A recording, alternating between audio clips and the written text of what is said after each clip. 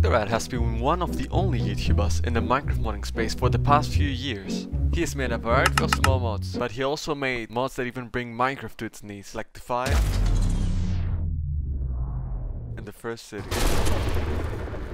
Because of these mods, many people are inspired by him, and some even get motivated enough to make their own mods, just like you. There are actually 3 key steps in Red's recipe for learning and mastering modding. The first thing that even allowed Red to even start modding was knowing the basic of Java. He had picked up that knowledge while going to school. It's important for someone that wants to start off modding to know Java, since Java is the language Minecraft is written in. If you're just starting out, I suggest watching some tutorials or doing some beginner courses.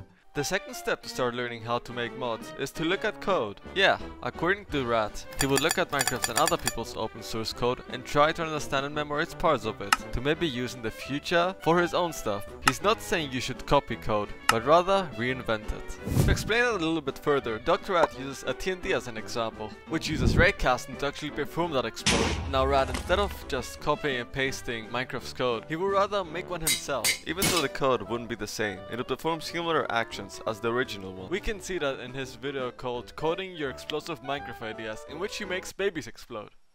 Yeah, you heard me right. Babies. What, you don't believe me? Look at this. I guess you could call that a baby boom. I am God. We know. I hope you guys understand the basic concept now. And with that, I would like to move on to the third and final step, in which you will be deciding if you actually want to start modding. Because one of you asked Rad how he can start his modding career, his first answer wasn't learn Java, look at code, or anything like that. It was just don't, it's not worth it. The people will shit on you.